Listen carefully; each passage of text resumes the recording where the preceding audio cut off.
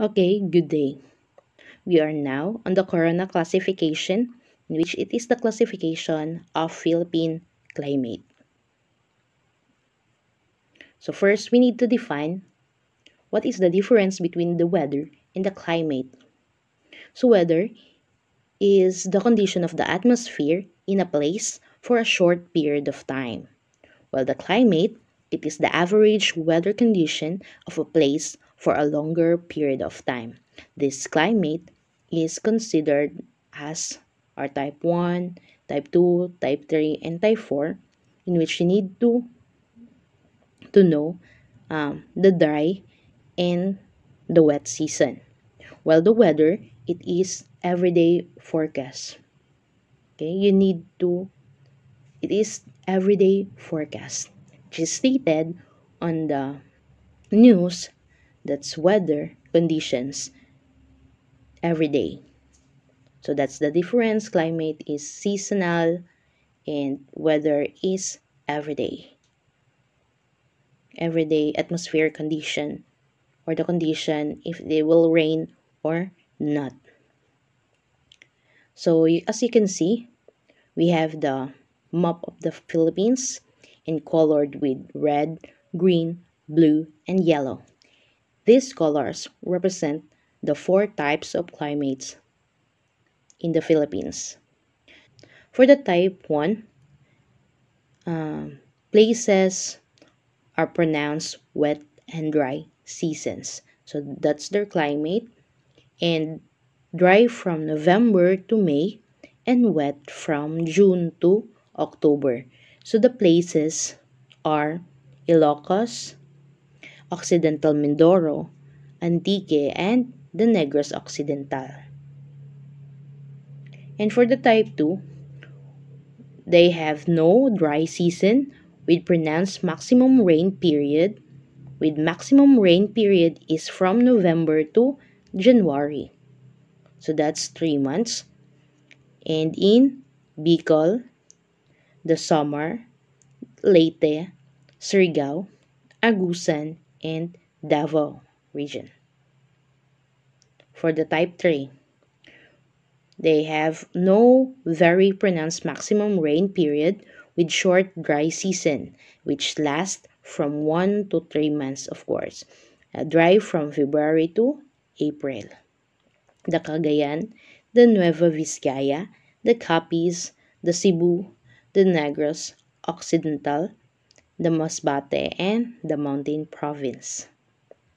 And the fourth one have no pronounced maximum rain period and no dry season. So rainfall is distributed throughout the year. So Isabela, Bohol, Cotabato, Lanao, Zamboanga, Bukidnon. So most fruits are best grown in these type 4 places, type 4 climates in the Philippines, where rainfall is distributed throughout the year. So they are the places that good for production of different crops because of its climate. So for the different climate, we have the three zones. Of course, it is already discussed from the previous topics. We have the torrid zone, the temperate zone, and the frigid zone. First, we have tropical climate in the torrid zone. We have wet and dry season. And for the temperate climate, we have winter, spring, summer, and fall, which is not in the Philippines. And for the frigid zone, it is the cold climate or the very cold or snow all year. It is from the Antarctic region or the North Pole. For the factors affecting climate, first we have altitude, the latitude, the rays of the sun, the bodies of water, the amount of rainfall, and the wind system. So we have six, okay? First, we have altitude.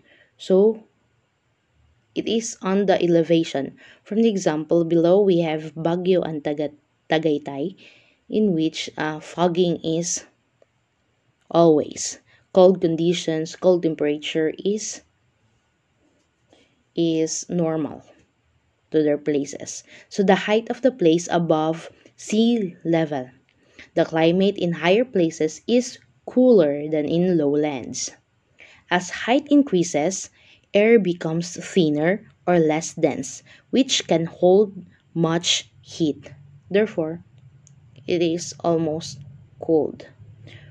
For every 1,000 feet increase in height, the temperature drops by 3.5 degrees Celsius. So 1,000 kilometer decreases of 7 degrees Celsius. So that's the higher the cold temperature. So for the latitude, the distance of a place north or the south of the equator. So we have the North Pole and the South Pole. The nearer the place is the equator, which is on the middle of the globe. So the hotter it is. So as in Asia, Philippines is on the equatorial line, near the equatorial line. So uh,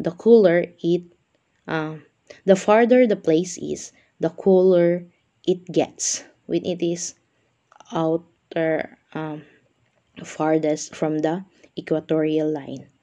So the equator receives direct sunlight, thus the temperature in places near it is high. So you know already the places on the globe in which the globe have equatorial line, and you can see the places on it. Okay, we have the third is the rays of the sun. Is the amount of sunlight a place receives. So first the equator, the temperate zone, and the north or the south pole. So in the equator, as discussed in the latitude, that near the latitude is the hotter one because of the direct rays of the sunlight to it. So more heat and more radiation. So for the temperate zone, the rays of the suns are slanting. So less heat. And very little heat from the suns are on the south pole and the north pole, receiving lower temperature of the rays of the sun, in which lower radiation. For the bodies of water, we have oceans, lakes. So land absorbs and loses heat quickly, while water absorbs and loses heat slowly. So land breeze, which is in nighttime, and cold air comes from the land. With sea breeze or daytime, cold air comes from the water. This is the illustration. Descending cool air to the land, which is the land breeze, is also the water is rising warm air, the ocean, and it is a cycle from the daytime and the nighttime.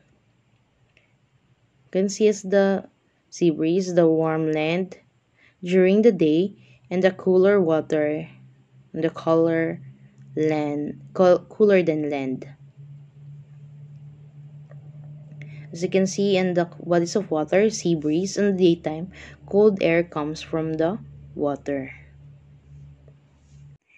And for the amount of rainfall, we have tropical areas are hot with monthly temperature above 64.4 degrees Fahrenheit or 18 degrees Celsius, and they receive a large amount of rainfall. Second, for the temperate zone, there are differences in temperature and precipitation patterns, which is winters can be quite cold because of heavy snowfall, with all at least 1 month averaging below freezing point, which is -3 degrees Celsius or 26.6 degree Fahrenheit. So the warmest month has an average temperature of 50 degrees Celsius, 50 degree Fahrenheit, or the 10 degrees Celsius, which is very cold. And polar areas are extremely cold and they are quite dry, although water is abundant in the form of the solid ice. For the wind system, wind is moving air and is formed by the unequal heating of the Earth's surface.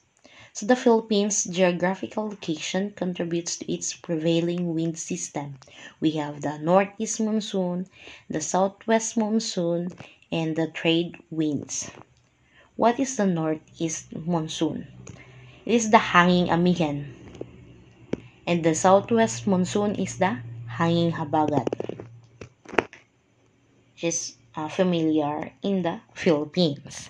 And from November to March and blows from Siberia towards the Philippines. So brings the cold temperature from the northern hemisphere or the winter, which is the cold wind blows from Siberia towards the Philippines. For the southwest monsoon, it is known as hanging habagat, which is from June to October. So it develops because of the cold air mass coming from the South Australia where it is winter. This cold front meets the warm front in the Philippines and causes the rainy season in the western part of the country. For the letter C, the trade winds. So from March to early May, which blows from the North Pacific Ocean and reach the Philippines from the east, and it brings rain only to the eastern part of the country. Just remember that. And that's all. Thank you.